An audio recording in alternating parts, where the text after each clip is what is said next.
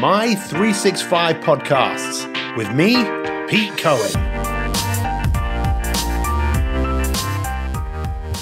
Hi, it's Pete Cohen here. You join me for another My 365 podcast. Before we start, feel free to head over to mi365.me and register for 365 days of free life coaching. Now, I'm super excited about today's podcast because it's with a gentleman who was, I think he was actually the first podcast that I ever did in this new series that we started earlier this year, and his podcast went down so well. So many people loved it. I thought it would be an ideal opportunity to bring him back because he's got a lot to say, a lot to share. His name is Tom Herron. Tom is a psychotherapist, he's a hypnotherapist, but really he's a lifestyle coach. He really helps people optimize, actualize their life. Tom, good morning, good afternoon, good evening. How are you, my friend? Good morning, Pete. I'm great. I'm feeling really good, and I'm just delighted to be here, and thank you for the opportunity. Well, I really appreciate your time. And actually, just before we came on air, we were just speaking about something that I wasn't planning to talk about with you. I wanted to talk to you today about one of the most important things we will ever do, which is breathe. And I know that's a subject that is dear to your heart, and it's something you teach people to do much more effectively. But look, before we get into that, Tom, just quickly, just tell us a little bit about yourself, first off. Pete, I always start my story off by saying that my father died when I was 9. And I was really angry with my father because, you know, he just died on me. And why would a father do that on you? You know, so I got really angry with my father. And it had a profound effect on my life, which I appreciate now. However, at the time, I just thought that, what sort of a father goes and dies on you?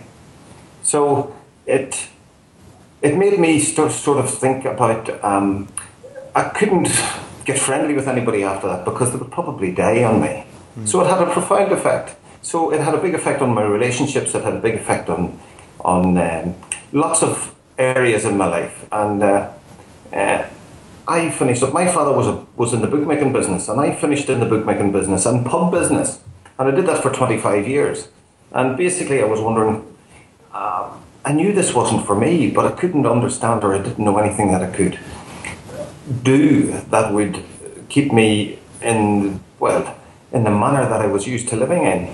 So, to cut a long story short, a friend of mine going to the races was killed in 1990, and that sort of changed my whole attitude towards what I was doing. I said, nothing's worth that. There was a robbery, and he was actually shot dead going to the races, going to the Curragh. And the chances of me not being with him was very remote, but I didn't happen to be with him that day. And I looked at my life again and I said, right, that's enough for me. So 3 years later, I was out of the business and I didn't know what to do. So basically, the first thing that made any sense to me was hypnosis. So I went and I learned about hypnosis. And from that started a journey of self-discovery, which I'm still on. And I'm enjoying it all the time, and it's just great to learn new things all the time.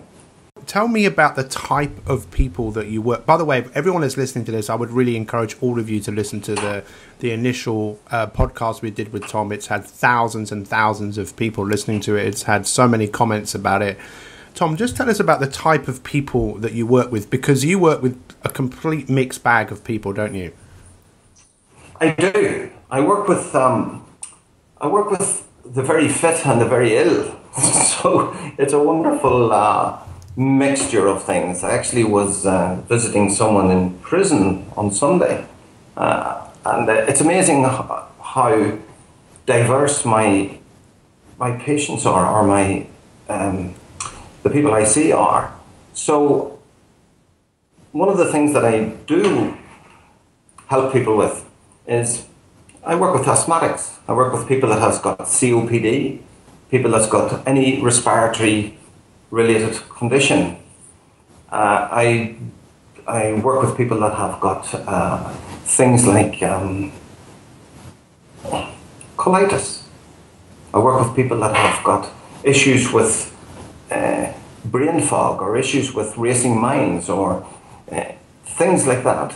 I work with athletes. I show them how to perform better. I show them how to get in the zone. And it's amazing how all of those things are related. And basically, it's tweaked to suit the client, or to suit the patient in many cases, because quite often I see people and they're in hospital, or they have been in hospital quite recently.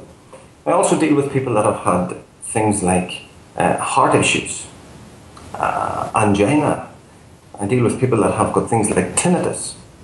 And usually people have been with everyone else before they come to me. So it makes my job so much easier in the fact that, well, at least, I can do no worse than where they've been, Yeah.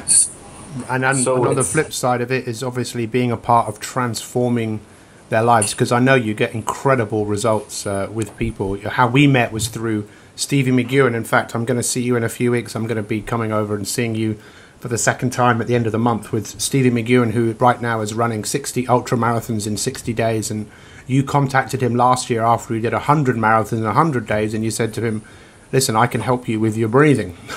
And I was, I loved the fact that Stevie actually said, oh, okay, I'll listen to you, because I think we can all learn from so much and learn from other people. But I do want to look at that point that you made right at the beginning about who we have to be thankful for who has helped us in our lives, because we can't get anywhere in our life on our own.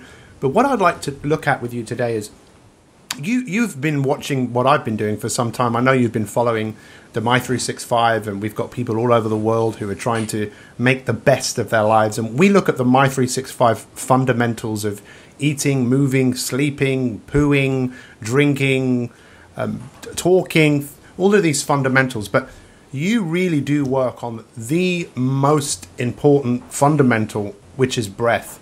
And I think most people don't realize how much they can significantly improve the quality of their life by improving the way that they breathe and get into what you called being the zone. Now, the zone is something which athletes often talk about, but everyday people, I think, if we were being really honest, we would love the idea of being less distracted, being more present.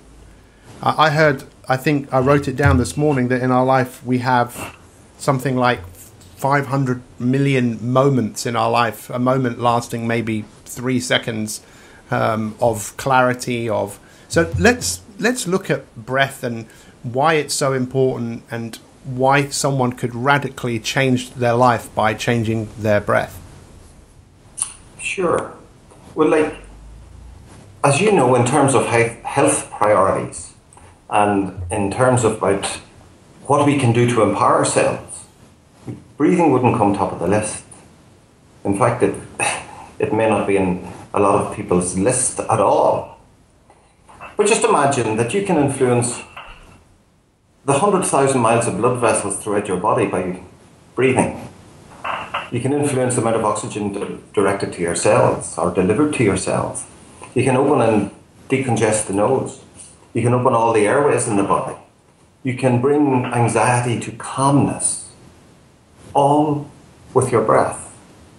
And when we look at levels of stress, did you ever consider how you breathe, for example, Pete?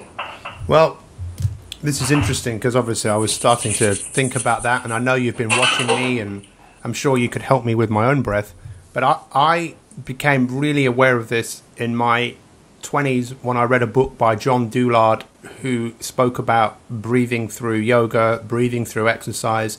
I used to run on the treadmill, and he said, first off, just do what you normally do, count how many breaths you do.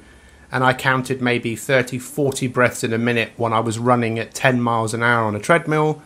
I then took on board the practice of breathing really long and deep. I had to walk on the treadmill for quite a while until I could start. It was like learning to run again, until eventually I could run at 10 miles an hour, but do 4, 5, 6 breaths in a minute. And then I'd come off the treadmill at the end and think, well, I could do all of that again, because I really didn't feel like I'd done anything. And I did it for a while, but if I'm being honest with you, I kind of just let it go. Well, and we do that. To me, it's just so much a part of my life now that I always breathe in and out through my nose. Now, why would I want to breathe in and out through the nose? Well, why would we bypass the filter? We have got a very efficient filter called the nose. And why would we bypass it? When we breathe in through the nose, there's little hairs called cilia that take out any large bits of matter that's in the air. We also breathe through a mucus blanket. So when we breathe through the nose, up to 75% of what's in the air is taken out. So you can imagine if you were in a place that was bug infested with colds or whatever. When you're breathing through the nose, you're taking 75% of that out, and the other 25% is introducing whatever's in the air to your immune system without overwhelming it. So it can build up resistance to that effortlessly without becoming overwhelmed. Now, if you breathe through your mouth, obviously your immune system's going to be overwhelmed so much easier. So, as I'm talking to you, if you could imagine, I'm closing my mouth between each sentence. I breathe through my nose and then I deliver. I breathe through my nose and then I deliver. It's a habit that we can learn, anyone can learn, but it makes such a difference to how I feel when I'm doing anything. It calms me completely down. You see, we're always told about we need to eat less. We need to do, to me, less is more. So who tells us to breathe less? Well, I'm asking you to breathe less, to teach ourselves to breathe less. Because what we do is that we actually breathe more than the body needs. And what you were doing on the treadmill was, once you got used to it, which takes a bit of getting used to, but once you get used to it, you're actually recovering as you run. Whereas if you breathe through your mouth, you're going to have to recover after you run. So it makes so much more sense, and it's so much more it's such efficient to recover as you run. Now, when we breathe less, we open all the airways. When we breathe less, we open all our blood vessels.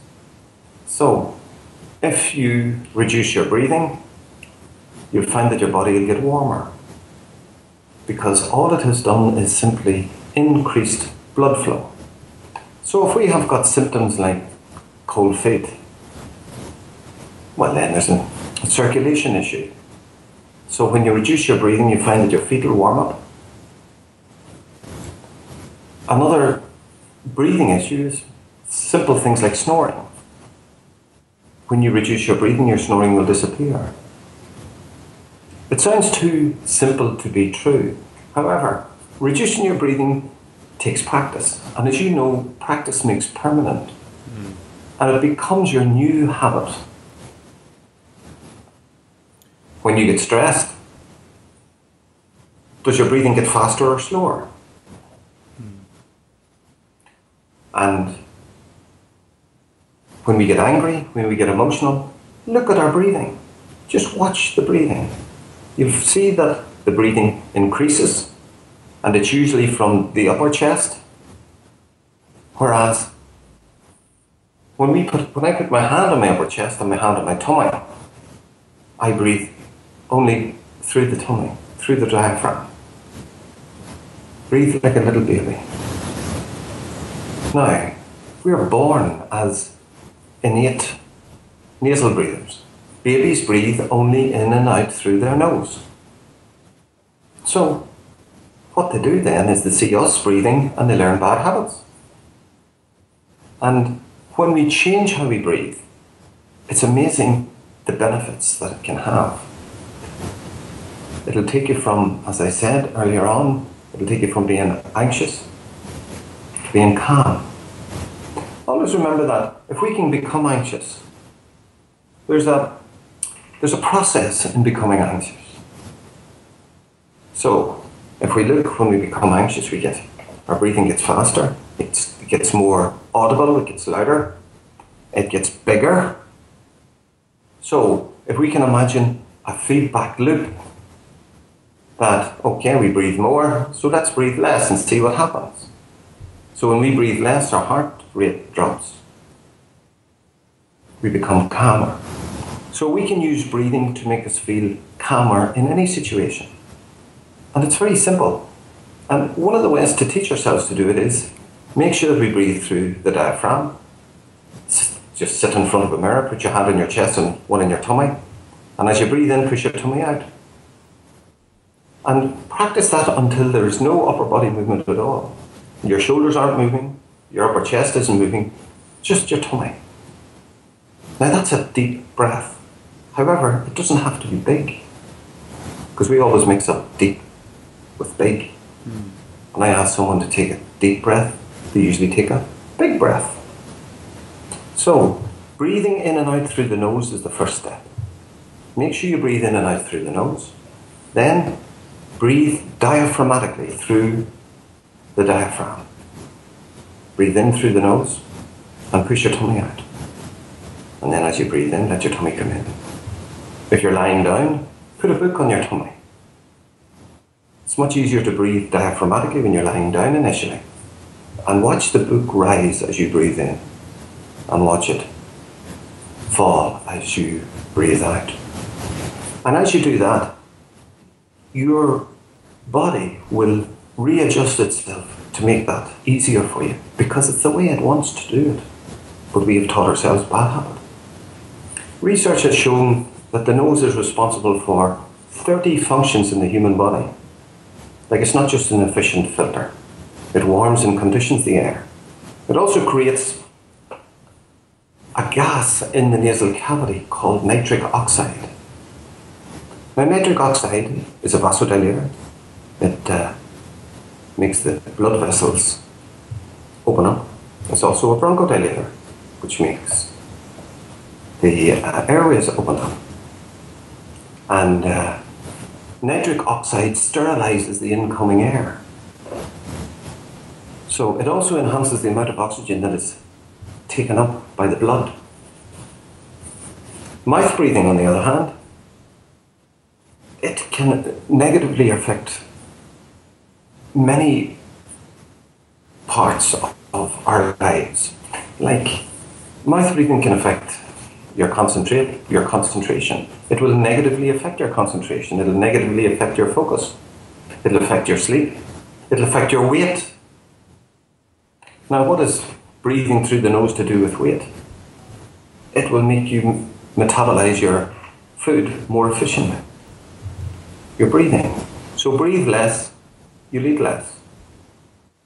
It sounds strange, but it's very true. Only animals that sweat through their tongue breathe through their mouth. And even those sleep with their mouth closed. Research has shown us that about 50% of our children breathe through the mouth. And it's probably the same for adults.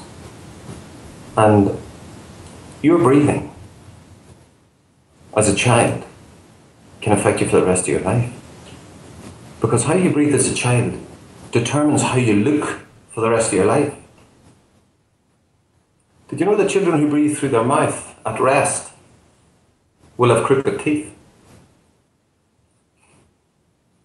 So, you wonder, how does that affect anything? But just imagine a baby breathing through its nose. So as you're breathing, I'd ask you just to close your mouth and breathe through your nose. Where is your tongue? Right behind my top teeth, just kind of. Right behind your top teeth. Okay. So you've got a U-shaped tongue. Okay. So the U-shaped tongue is the template for the teeth to drop down around.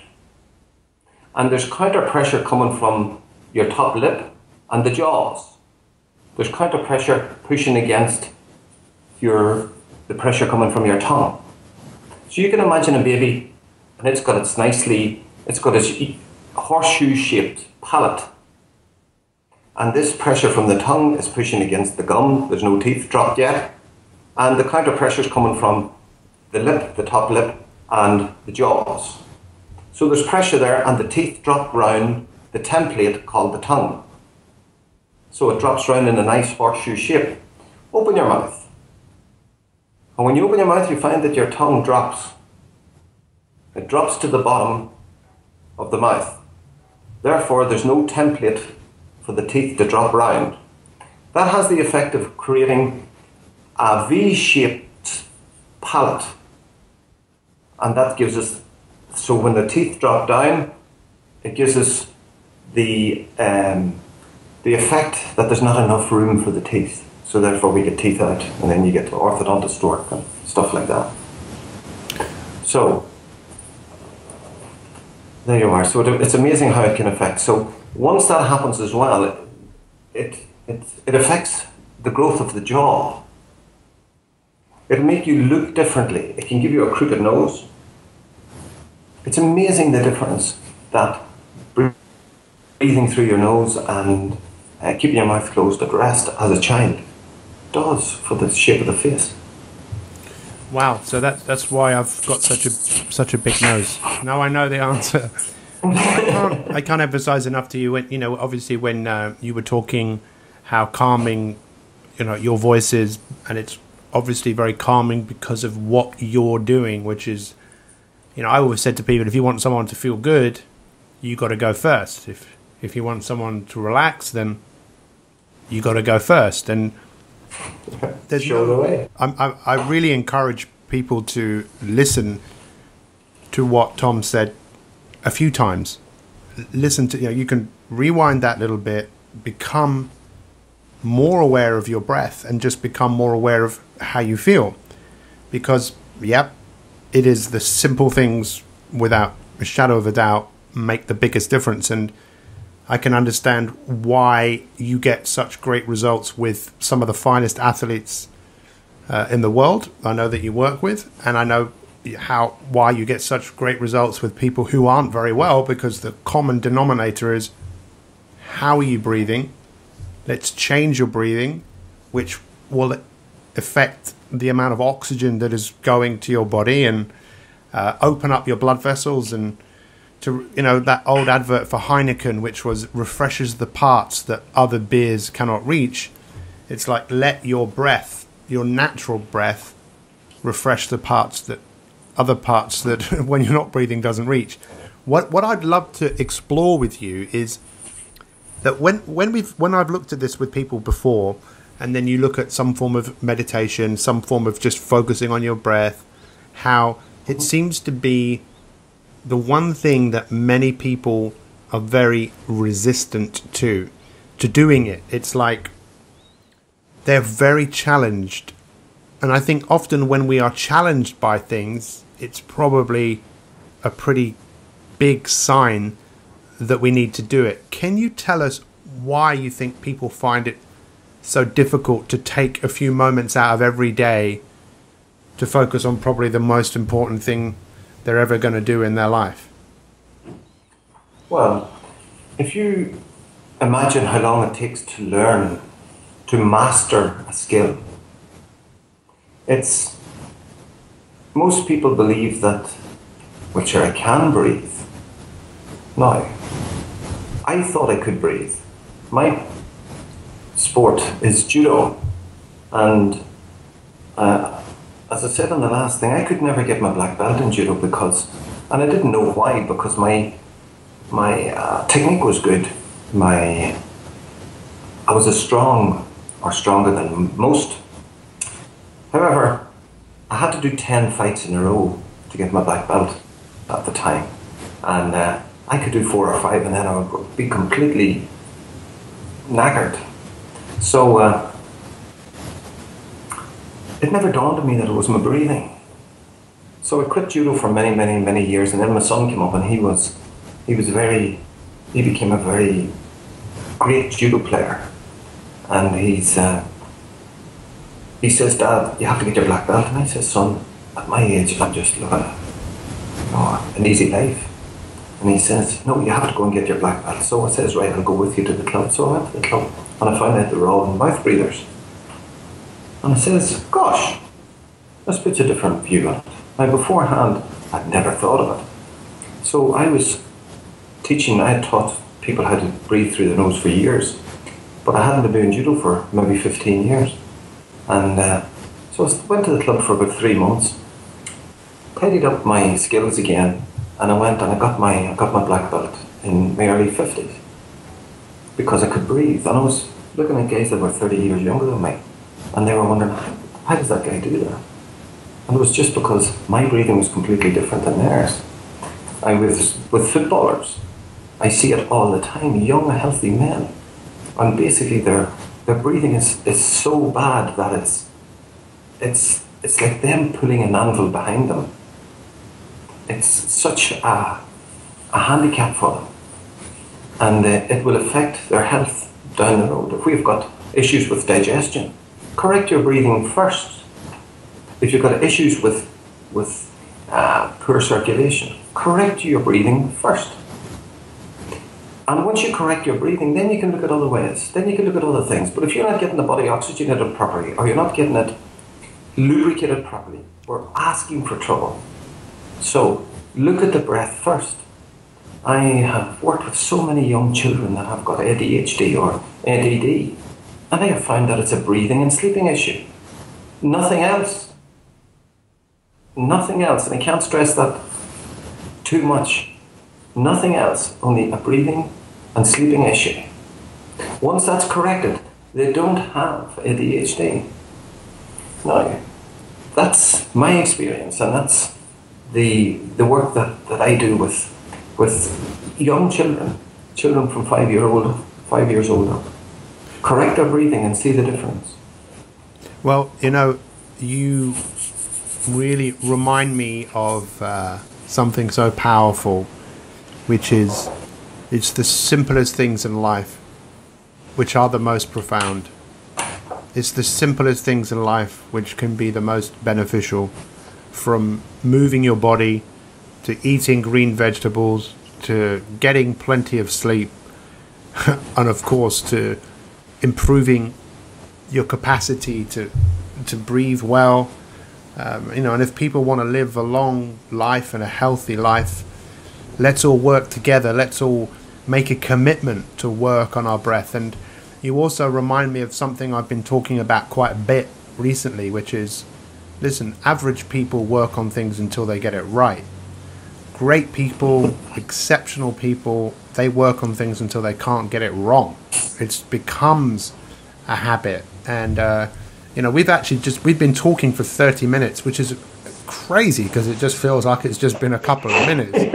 And I would encourage everyone to listen to this and to work on that fundamental and to give it's an investment every time you take that better breath. And I must admit, you've inspired me to work on my breath, and that's my commitment to you and to everyone that's watching this, that it's something I need to work on, and it's something I'm going to. And who'd like to join me in an experiment to take what Tom is sharing with us to all improve our breathing and to see what difference that makes? Tom, if we can get a few people, just a little section of including yourself, and basically what I'd love to do with them is show them exactly what to do, and basically give them and check in 4 weeks or 5 or 6 weeks time and see what difference that does.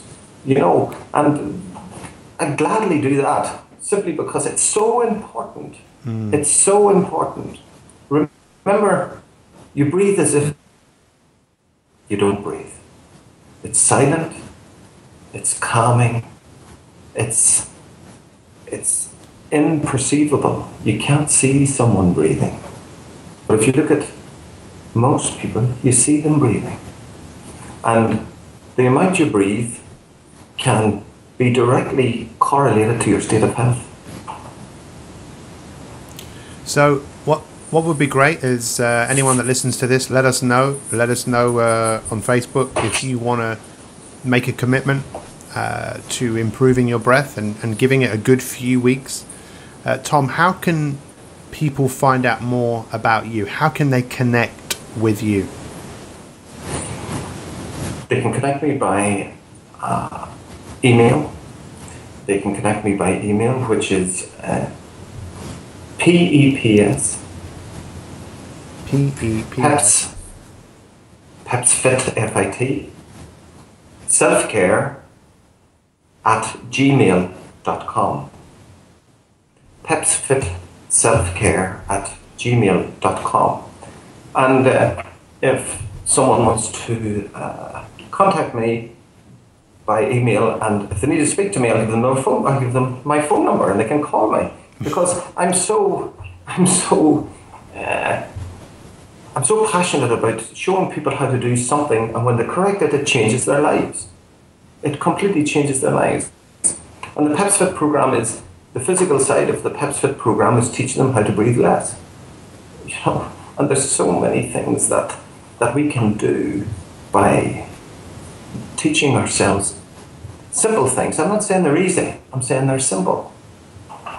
But it takes we have to decide that we want to do it. And as I said to you before, when we make a decision, decide means that you take the life away from the other options. So we decide to be nasal breathers, we decide to breathe less. And one of the little things is just check sometime without your fit or relatively fit feet. So check sometime by breathe in, breathe out, hold your breath, hold your nose, and see how long you can hold your breath for till the first urge to breathe.